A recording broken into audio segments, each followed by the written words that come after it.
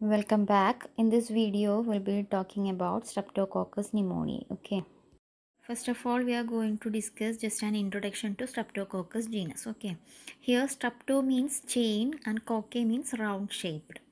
And when we subjected to gram staining, it may be seen as gram positive. Hence, we can say that streptococci are gram positive cocci arranged in pairs or in chains. As we know that there are different types of organisms that act as a normal flora of human body. Here streptococcus also coming under normal flora of humans as well as animals. But some of them are human pathogens. Here most important human pathogens are Streptococcus pyogenes as well as Streptococcus pneumoniae. These are the important human pathogen, and the Streptococcus pyogenes causes pyogenic infection like Staphylococcus, and Streptococcus pneumoniae causes pneumonia.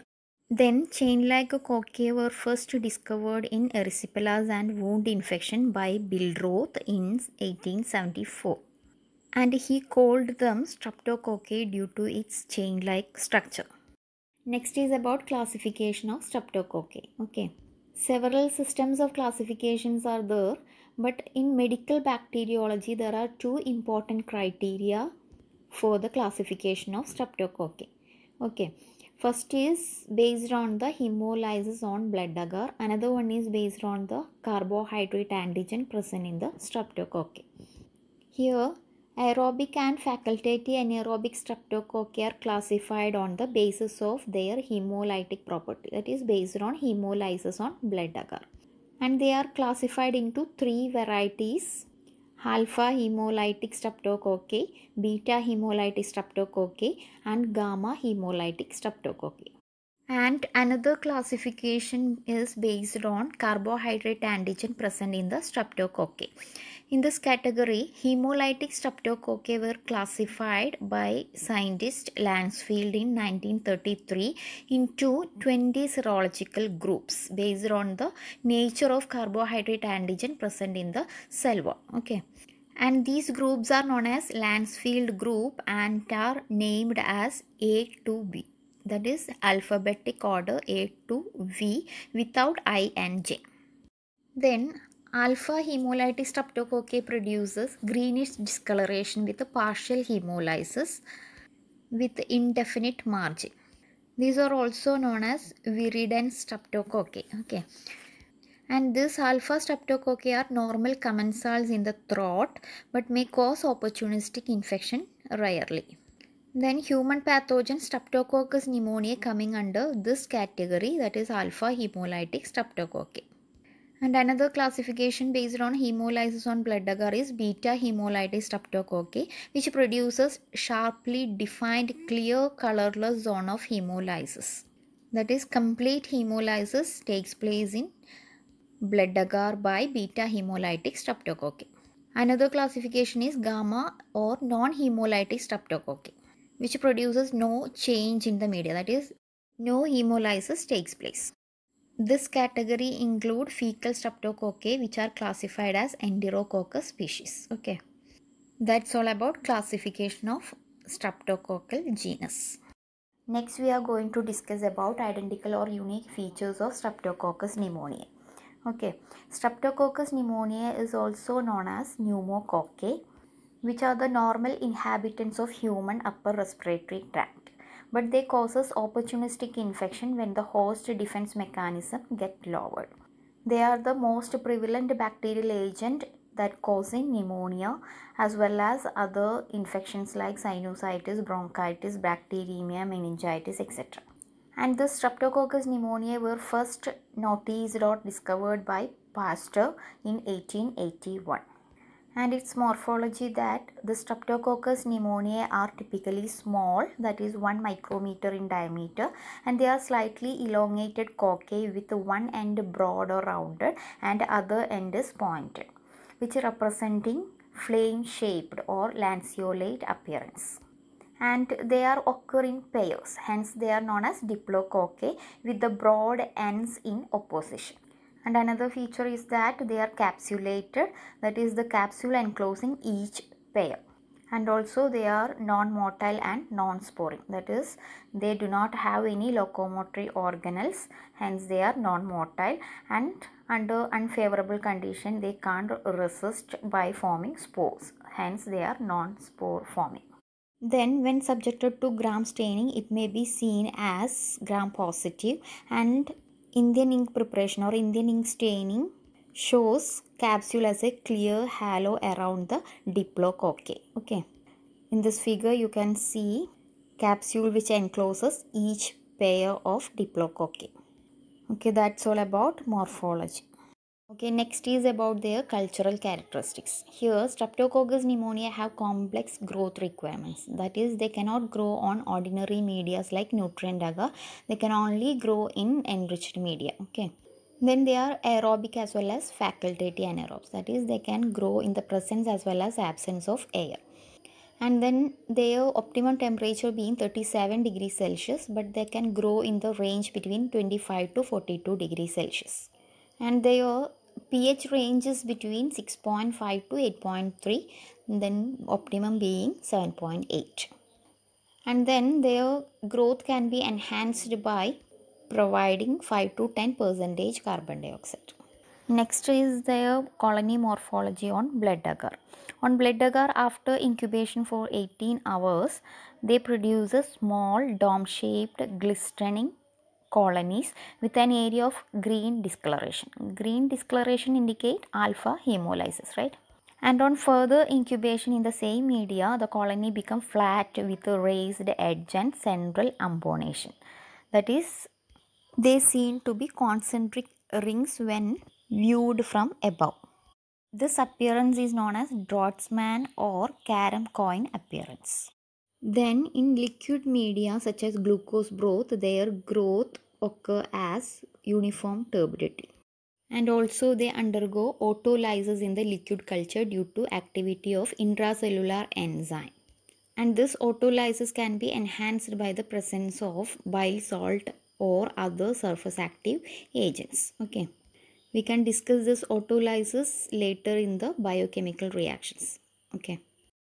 Okay, next is about biochemical reactions of Streptococcus pneumoniae. Here, Streptococcus pneumoniae are catalase and oxidase negative. That is, they cannot produce enzymes like catalase and oxidase. And they can ferment several sugars forming only acid, not gas. And then fermentation of inulin is a useful test for differentiating Streptococcus pneumoniae from other streptococci. That is, other streptococci do not ferment inulin. Then bile solubility test is positive in case of Streptococcus pneumoniae. That is, Streptococcus pneumoniae are bile soluble. In this test, a few drops of 10% sodium deoxycholide solution are added to 1 ml of overnight broth culture, and the culture clears due to lysis of the cocci. That is, autolysis occur in the culture of Streptococcus pneumoniae. This autolysis is due to the presence of autolytic amidase enzyme that is present in the Streptococcus pneumoniae that cleave the bond between alanine and muramic acid present in the peptidoglycan. And this amidase enzyme become active only in the presence of bile or bile salt like sodium deoxycholide, and that resulting in lysis of the organism. Here you can see the bile solubility test result, that is clearance of culture of Streptococcus pneumoniae. Then resistance. Here Streptococcus pneumoniae are delicate organisms, that is they are unstable and are readily destroyed by heat and antiseptics. And in cultures they die on prolonged incubation due to accumulation of toxic peroxides. And Streptococcus pneumoniae may be maintained on semi-solid blood agar or by lyophilization. That is, they can be stored by the lyophilization technique or cultivation on semi-solid blood agar. Then Streptococcus pneumoniae are sensitive to most of the antibiotics, and beta-lactam antibiotics like penicillin are drug of choice. That is, they are highly sensitive to beta-lactam antibiotics like penicillin. And in case of Streptococcus pneumoniae, they are highly sensitive to optochin. Optochin is another antibiotic that can inactivate or inhibit Streptococcus pneumoniae. Okay. Here you can see the zone of inhibition in blood agar inoculated with the Streptococcus pneumoniae against optochin disc. Okay. Next is about antigenic structures of Streptococcus pneumoniae. Okay. Here capsule is the most important antigen of the Streptococcus pneumoniae because this capsule can induce antibody production in the infected host. And this capsular polysaccharide diffuses or released into the culture media or infective exudates and tissues. It is called as specific soluble substances. That is, specific soluble substances means it is a capsular polysaccharide that is released or diffused into the culture media or infected exudates or tissues.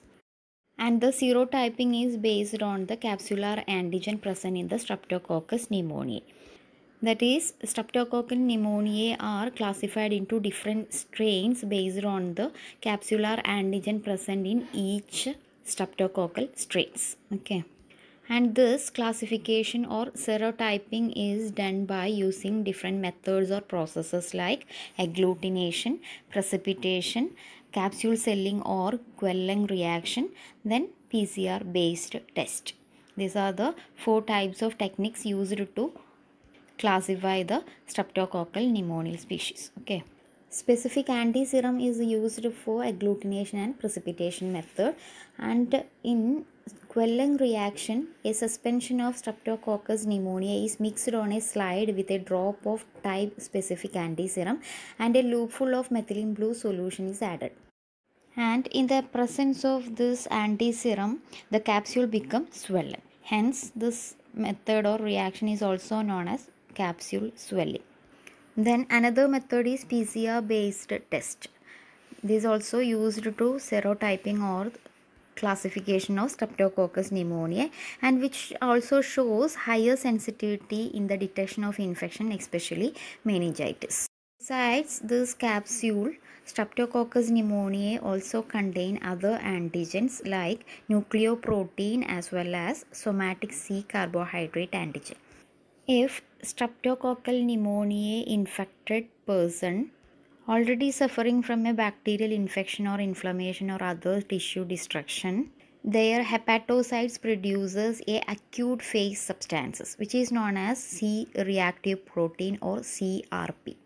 This CRP is an abnormal protein or beta globulin produced by hepatocytes which can precipitate with the somatic C carbohydrate antigen of streptococcus pneumoniae.